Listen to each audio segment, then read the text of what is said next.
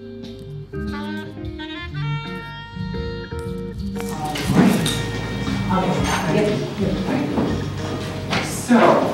this portion is called History is Personal. And I'm going to give my presentation, but I'm going to ground it in time and place.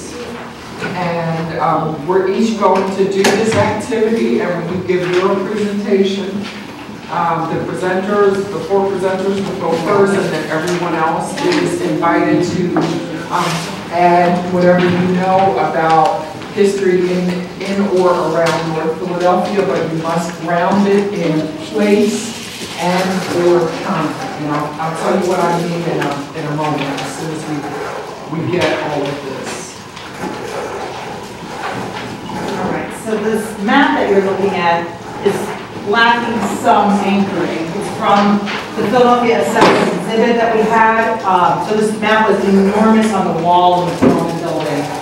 I drew in Girard College and Ridge Avenue and 33rd Street just so that you would have some anchors. But generally, it looks like this. It should be turned kind of long ways like this if you were to do north. Right, so this over here is 33rd Street. There's the reservoir near Smith Playground, the new Discovery Center. This little corner of blue is the Schuylkill River. So do you see Girard College and then Eastern State Penitentiary? This is that one. And then Broad would probably be, yeah, Broad would probably this long going north and south. So when they had it in the exhibit, they kind of reoriented a lot of the conversations.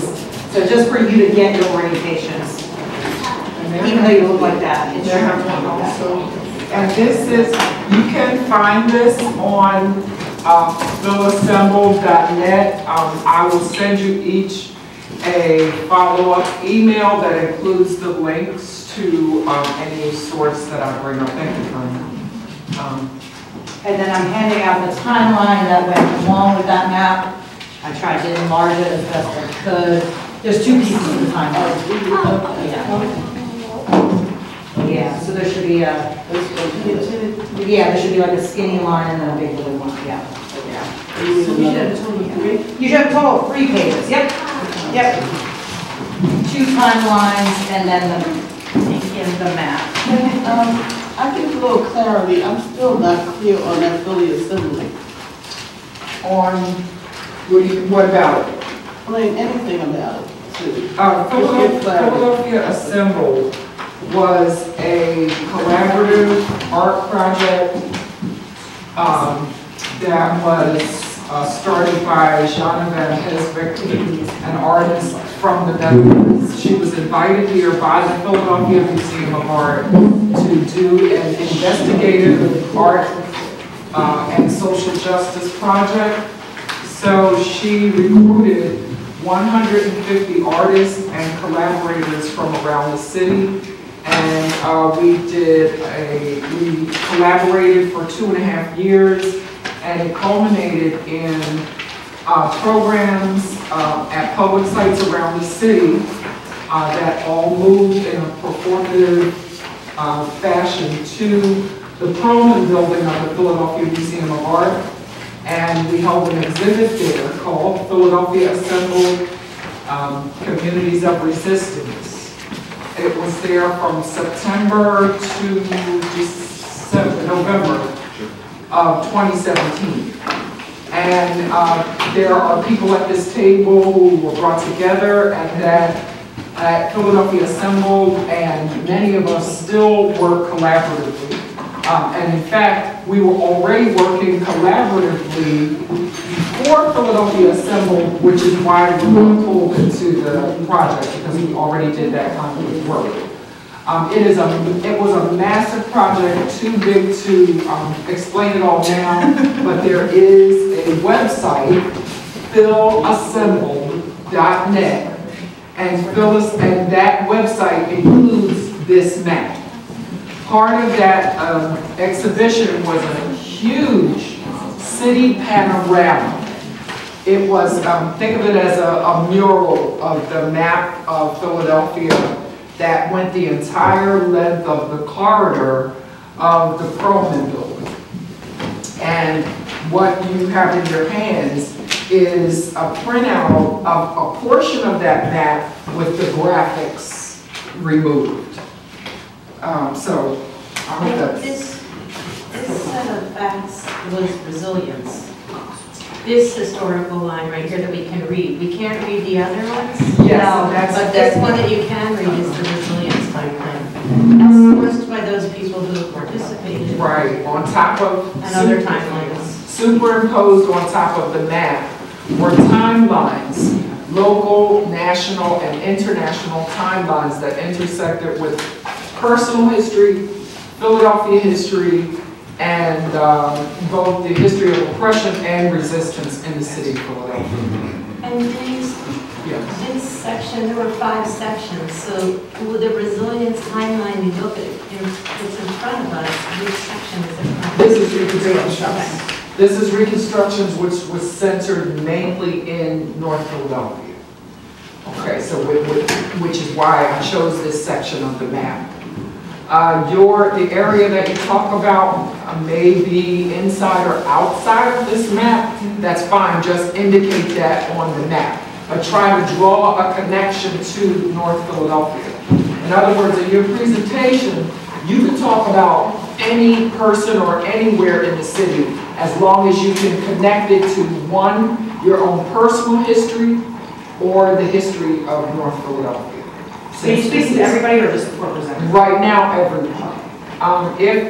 If there are stories that lie outside of those parameters, it doesn't mean that we're not, that it's not important and we're not interested in it. We're just trying to narrow this. We can't get too broad, or we'll be here until next year. So my whole artistic practice involves, it's a process called unforgetting and reconnecting. And I use Philadelphia street maps, monuments, street names in order to make connections to my own personal history, my ancestral history, and Philadelphia history. And how Philadelphia history is connected to both national history and international history. So I have an example of my timeline, and you're all going to get to do your own timeline. We printed this out, but I have no idea what happened to it. So I'm just going to That's a mouth lesson for all. Okay. So I'm going to pass around mine as a sample, and you are going to get some long white strips that look like this, and try as best you can to duplicate this when you make your own timeline. And for instance, when I say history is, instead of explaining it, let me just do it, okay, to save time here. My timeline starts in 1954. Even though I was born in 1959, the events of 1954, Brown versus Board of Education, had a profound impact on my life and the trajectory of my life. Because I ended up going to a high school that was predominantly white, and being involved in the whole busing and desegregation. So on my timeline, I have my personal events when I was born, when I went to high school, when I had children, when I was married. And on top of that, I put the historical events and significant historical events, or events that impacted me, my family, my community, or it impacted my ancestors and then eventually had an impact on me. And now this particular one is not all Philadelphia specific, but since it relates back to me, it's Philadelphia specific. Everybody understand? So our timeline can either be personal or North Philly. Yes. Specific. Yes. So on my timeline is Brown versus Board of Education, and I'm going to pass this around. Emmett Till, the lynching of Emmett Till. When I was a little girl, I saw the Jet magazine with the picture of Emmett Till, you know, his battered body. That image is seared in my brain. It had a profound impact on me.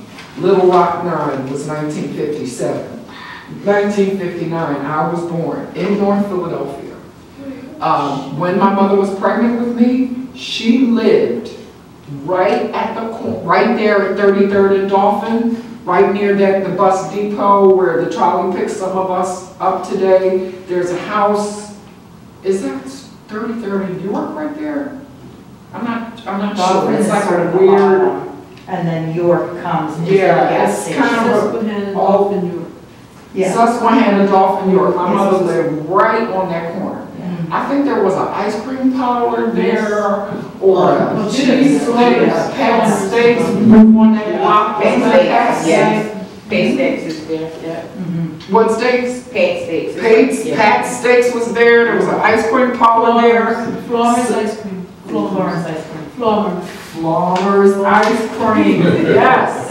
So I actually, where I was born, well, I was born in Pennsylvania Hospital, but where I was born, where my mother lived when I was born, is directly, diagonally across the street from these historic mansions.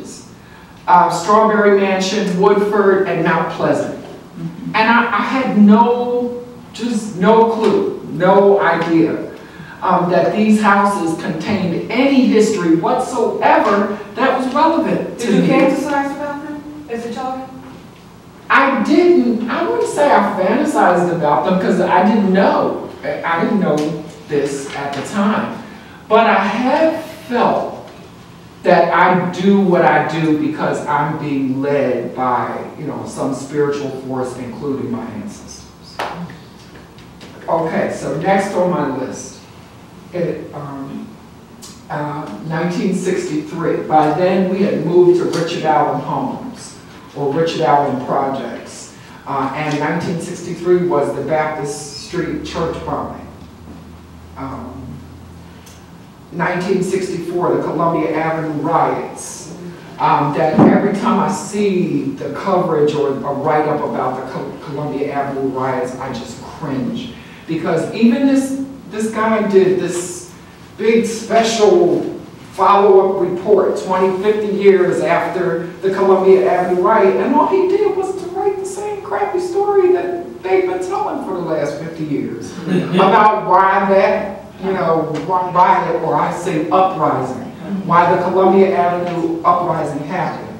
Well, I don't know if this is a memory or my mom just told me about it so many times, but she said that I was crouched down in the back on the floor in the back seat, crouched down, me and her hiding in the middle of the Columbia Avenue uprising, and my dad was like out there somewhere. Vietnam War, Girard College desegregation. I graduated from high school after I had my first child. That also had a very profound impact on the trajectory of my life. 1981, and between 1981 and 1985, the bombing, I don't like to call it that because it sounds like MOVE bombing. The bombing of MOVE and Osage Avenue, which is something that changed the direction of my life, and it's probably mostly responsible for why I do what I do today, because I'm so outraged about this incident. I was married in 1986 and 2 more children. After that, I joined an organization and I ended up in Hawaii singing in a chorus of 1,000 young women from all over the world. And that's what helped to give me this, this international perspective and to be able to, communicate with all kinds of people. Then I met a man named Godfrey Sithole. Godfrey Sithole was a South African exile. And through him, I attended this national convention for democratic South Africa. And we used to do candlelight visuals around the clothespin, when the clothespin was still there. And that's how I got involved in the anti-apartheid movement. Fast forward to 1993, Nelson Mandela was released from prison finally, and I was on the welcome committee, and I met Nelson Mandela when he came here to receive the Liberty Medal.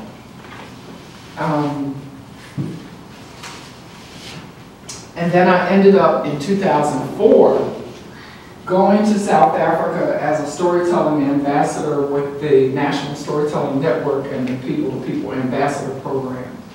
And that was like a full circle, you know, from the anti-apartheid movement to meeting Mandela. And so this is an old one. I have not updated this yet. But this gives you an idea of what I'm trying to get you to do with your, whatever it is you're researching, whatever it is you're presenting. Try to connect it to yourself or your family or your community personally.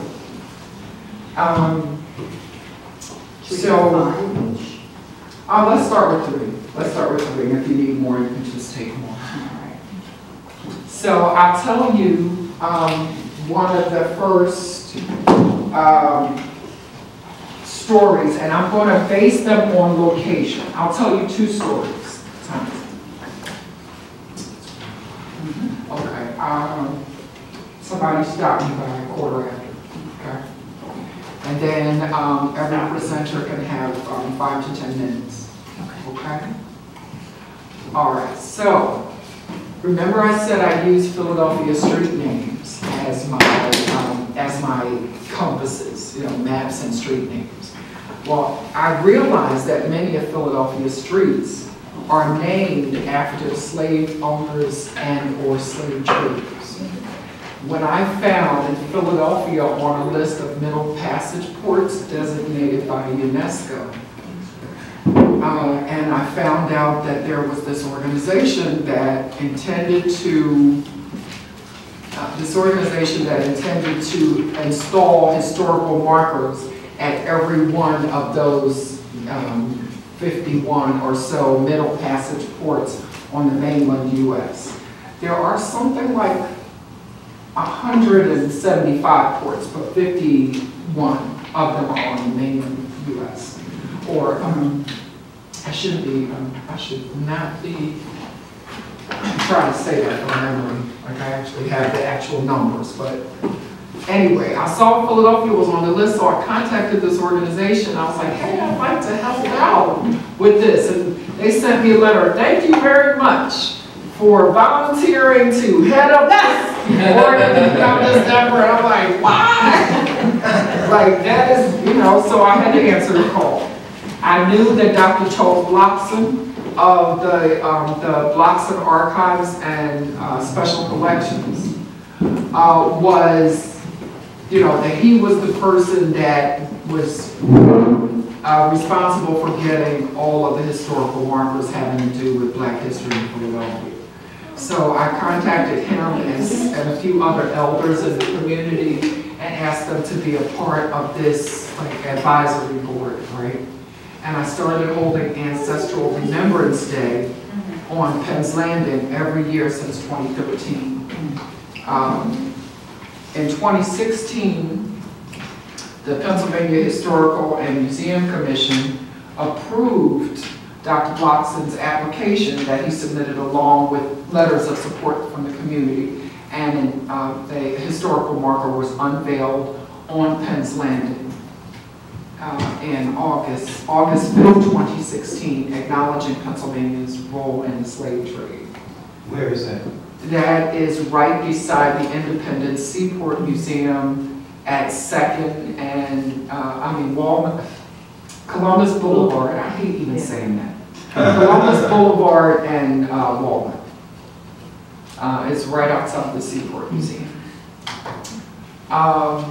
When I worked at the Philadelphia History Museum, and this was in 2009, I came across an object in their archives. It was a silver dish, a beautiful silver dish. This dish it was in the archives because it belonged to a founding family, the Norrises, that Norris Street is named after. There was a story etched in the rim of this beautiful silver dish, and it told the story of a little slave girl who was brought to Philadelphia along with that dish. I looked into it. It is a true story. They were brought to Philadelphia in the aftermath of an earthquake in Jamaica, which sank the entirety of Port Royal, Jamaica in 1697. What is it, 92? 1697, I think. And so there were two things that struck me about that. One, my mom grew up at 22nd and Norris. She grew up on Norris Street. Number two, my great-grandmother was born in Jamaica. And when I researched Isaac Norris, his family had plantations in Portland, Jamaica, where my great-grandmother was born. Like, okay, this is too weird.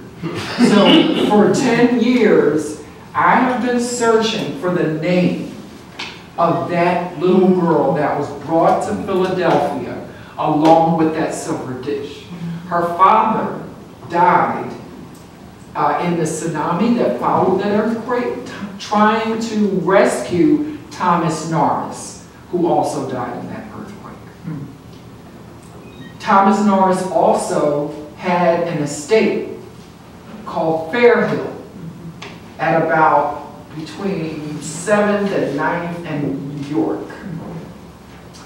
So that estate is no longer there, but okay, I don't get all over the place. Okay, so that's one location. That's Fairhill.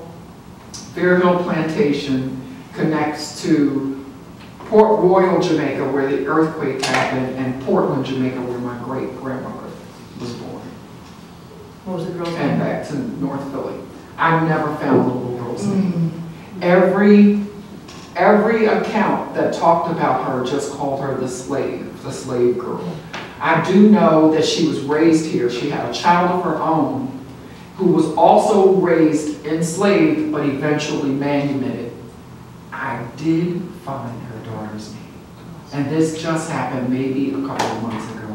I was so ecstatic. I was like, I found the little girl's name. What's her name? Her name is Betty. Her name is Betty. Her name is Betty. Her name is Betty. So I shouldn't even start by saying loose. That may seem like such a small thing, you know, to find someone's name or to remember somebody's name. But to me, it's huge. To me, this is huge. Okay, so that's all I'm going to say about that story. I do have one other one to share with you. That is the story of, now right now I live in the Albany, Ogontz area, which if you look on some maps, it says that's part of North Philadelphia.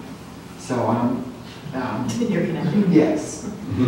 So I live there. I live in, there's a street near me named Middleton, and there's a park near Ogontz, near Broad and Albany, near Central High School, Philadelphia Girls High, named Kimball Park. And this is the diary. It's like, you can see it's like totally worn.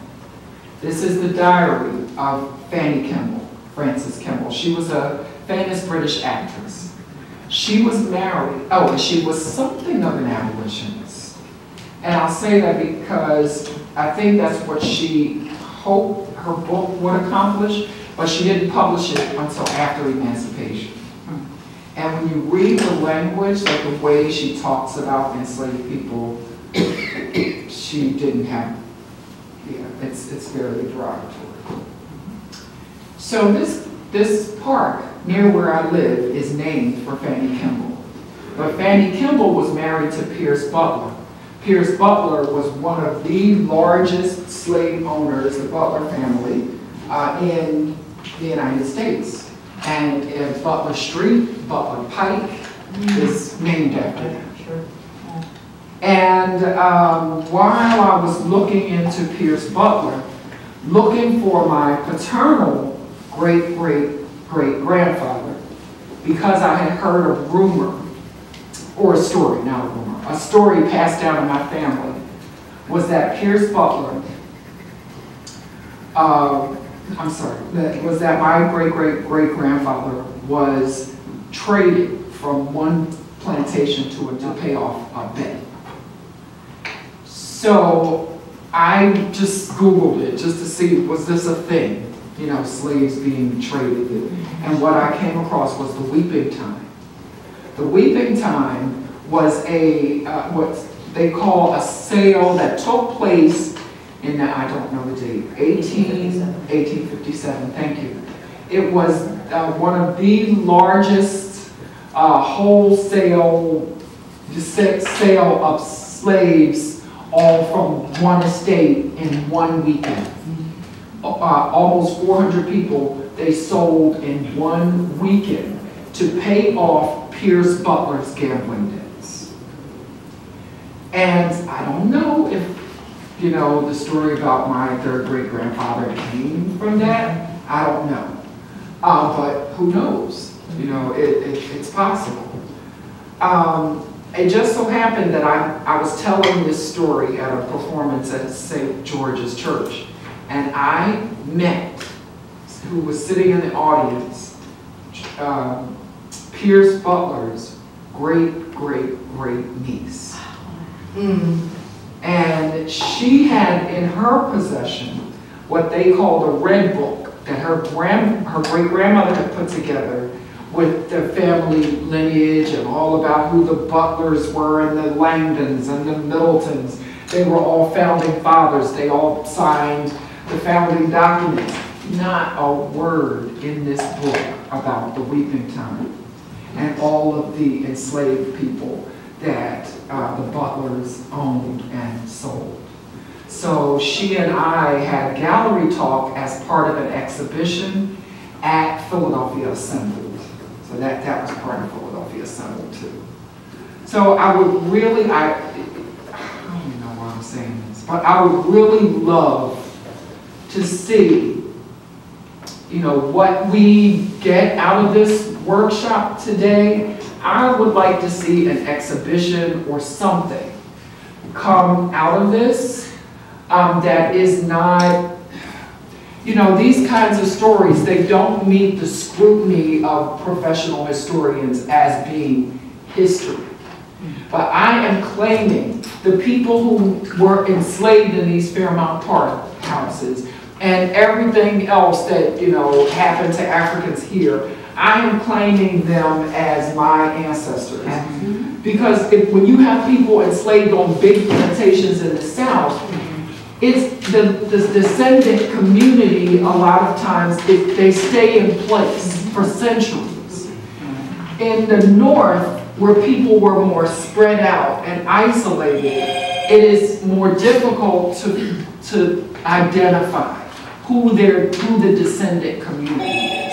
So I am claiming them, and I hope that you know, together with me, will claim them as, you know, let's claim them and let's tell their stories.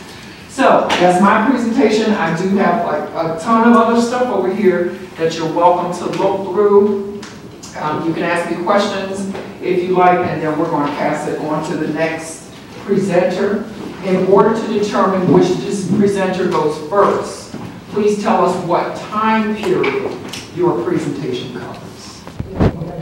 They free these people, but they make some connection for them to have some provisions, okay? I'm not going to turn them into some benevolent slaveholders, you know, but I just want to talk about how these relationships built over a period of time were interesting. Let me say that. Just interesting, because You have a husband and a wife fighting. You have Bernard, the carrier, the carter who took care of the horses at Mount Pleasant, going back and forth, carting letters back and forth between the wife and husband, maybe even a letter that had them being up for sale, possibly. Then you go to William Coleman, where you have his will here. He wanted the children of the enslaved people to be apprenticed out to learn some kind of a skill, okay? And it's in his will, okay?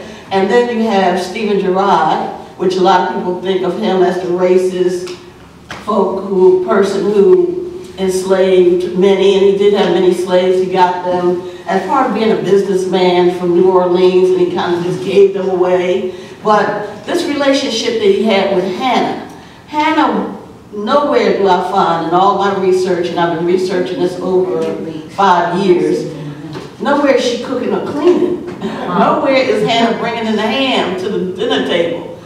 She's sashaying around, so much so that she went to jail 2 times.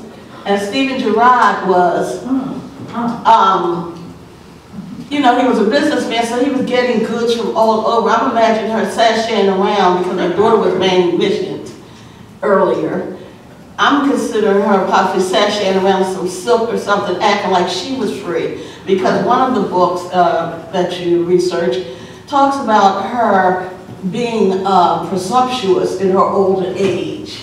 So that kind of tells me she must have been kind of acting free. She was thrown in jail 2 times, one time for 60-some days, another time for 80-some days. I don't know yet why she went to jail. I just know that Stephen Girard's brother had to pay for her provisions, because back in those days, you had to pay for your provisions when you were in jail. I know other people want to get their thing, and so I'll put a pin in it there, but I do have a lot. The list of property, I think this is the tax assessment. The tax assessment. 1767 tax assessment for John McPherson that lists. Well, in your case 4, it doesn't list the names. It doesn't list them by name again. Right. Even though we know their names now. So, it's important to point out that this is not, like Judith said, that's not new information.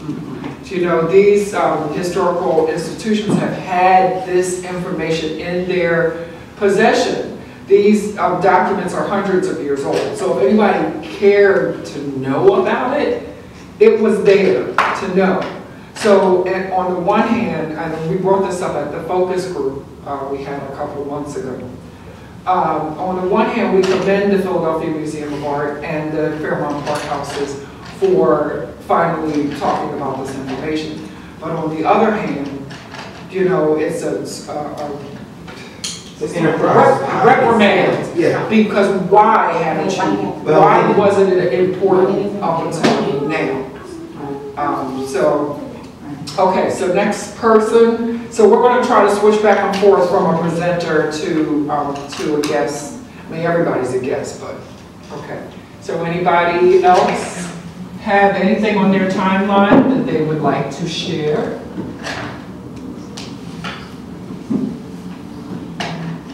Anybody down there come up with, because everybody has to share something now, so what's on your timeline down there? What's on your timeline?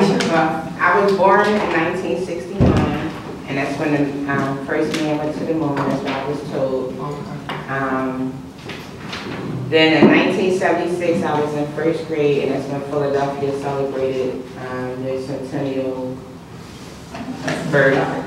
bicentennial.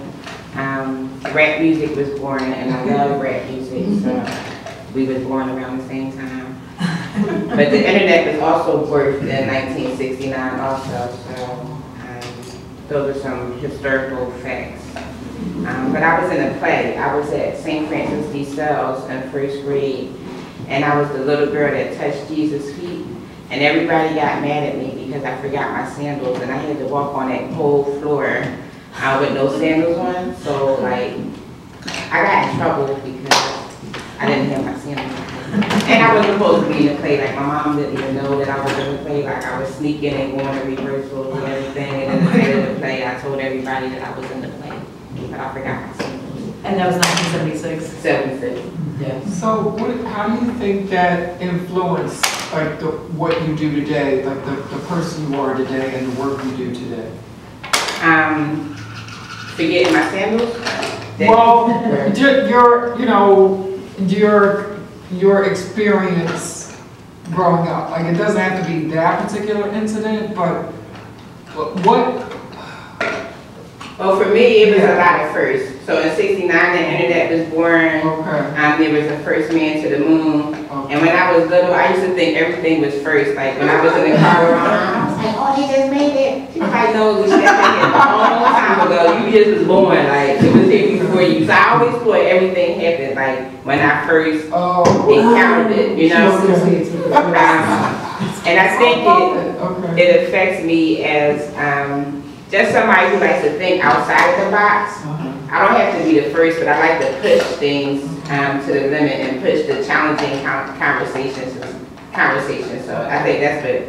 Okay, that's really fascinating.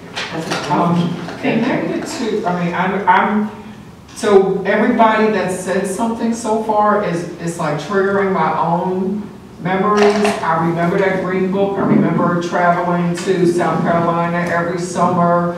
I remember the car breaking down, but we couldn't get help from anybody and we could only travel. You know, we had to hide at night, so we had to hide the car, like by these railroad tracks under the trees, and I don't know, somebody had a ham, a smoked ham, or my father walked back to Philly. That was a crazy story. So, you know, if these white people said, you got a 2-year-old baby with you, and that was me, and come on, bring that child in here, and I'll give her some ham, and my aunt she had a ham, and she was hiding it. It was a crazy story, okay. And first grade, I went to Whittier Elementary School. That doesn't even exist anymore. I lived at 31st and York. The school is gone. And the moon landing. Do you all know that there was such a place in North Philly called Progress Aerospace Agency? I mean, I know that now, but I didn't know it before last year when Rashida Phillips said that there was a black aerospace agency in North Philly. 50 years of the Progress Plaza and all of that. Yes. It's where Progress Plaza is. Well, That's why it's called that building. I didn't know it was in that building, but it was started by Leon Sullivan. So yeah, this is the 50th anniversary of Progress Plaza, and one of the companies he started was a black aerospace agency, and they built like parts for NASA. Wow. Okay, so Jacqueline, you want to go next? You ready? I'm ready. Hi, everybody. I love the colonial period, but I'm going to bring things a little bit closer to, let's say, to today, to a point. I wanted to talk about a woman who I think is an undertold activist story. Her name is Karen Asper Jordan. Anyone know the name? Okay. Judith does, but I'm just going to pass around on both sides. Here's a picture of her. And I have some things to hand out, but I just want to talk to her and then try to make a connection with her. Here she is. This picture that you see is what was taken last weekend. She was honored by the Universal Dance Ensemble. For those of you who may not, if you haven't ever seen them, that's a group to see. She was honored as a hero, as a shiro, and she is indeed that. So with respect to who she is, she became a civil rights activist as a teenager. So we're looking at this. If you can recall, I remember it clearly. November 17, 1967. Last year was quite a bit that was done about that. What happened November 17, 1967 was a massive student walkout. About what? About the lack of black teachers and administrators, about the lack of black studies, the wanting to wear dashikis, and the wanting to have black studies become a part of the history within the curriculum of the Philadelphia School District.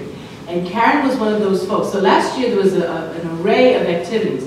But I went to a couple and I met her a couple times, but I never really heard the story. And when she told the story of almost being beaten by the police, and she was saved to a point by a man named Mackenzie Traylor, who, he said he was 33 years old at the time, and he was at, let's say, the door of the school district, and he just sort of saw what the police officer was going to do. And this is just a picture of what used to be the Philadelphia School District, okay? I'll pass this, I have handouts for you. This is just a picture here. He sort of fell on top of her to save her from having a police baton, you know, almost beat her to death. Now, I just want you to know, tonight around 6 o'clock, I'm going to text you. I'm going to celebrate 50 years out of high school. All right, my 50th high school reunion, because I graduated in 1968. But what happened was still senior year, just that November. Sure. Okay, so June, you graduated. So what happened at the high school? What happened at the high school was that I think we were locked in. See, folks know what's going on, but you may not know. I didn't have a clue about anything. I was just out of it. But here you have close to 3,000 students. It started as a quiet protest, and then it sort of mushroomed. I also learned from some research that Catholic school students came out. And I think some of the Hallahan girls may have slipped out too. But I wasn't ready to do that. I didn't even know what was going on. I just remember the roar of like, what is that? Where were you? I was at John W. Hallahan Catholic Girls High School. I'm sorry, I didn't name the high school. So here you have someone who was active in it. She was about 15, you know, at the time. And she became, as a result of what happened to her, a nurse, all right? And she just retired, I think, about 2 years ago. For 30 years, she was, for 40 years of nursing, including 30 years in intensive care nursing. It seems as though when St. Luke's Hospital closed its emergency room, Karen reasoned that by the time it took 10 blocks to get to St. Joseph's Hospital, the person could die. So that sort of made her think, I think I want to become, you know, a nurse, and she did. Nursing afforded her the opportunity to continue her path of providing humane treatment, education, and empowerment to others. She became a voice for those who could not speak for themselves. She educated herself and her family. She also now is one of the folks as a part of what we call the Cecil B. Moore Freedom Fighters. Now, if I say Cecil B. Moore, we may know the street, but do we know about the man? So I have a handout for you with respect to that. Because for many of the things that are occurring right now, of which Karen is still a part, all right, we wish for Cecil B. We wish for that gruff voice. I don't know if I wish for the cigar. Exploring different issues and concerns. I'm finding so many different mentalities that it seems hard. It seems challenging. I don't say hard because the only thing hard is the concrete that we walk on. Everything else is a challenge. So I'm ready for this challenge, and I was built for this. I think we all have a purpose in life, and mine's going to take on a task that most back away from. That impossible. People say it's impossible. I see possibilities. I don't see anything as being impossible. Mentalities, there are different mentalities, but just like there's different ways to teach people how to read, there's different ways to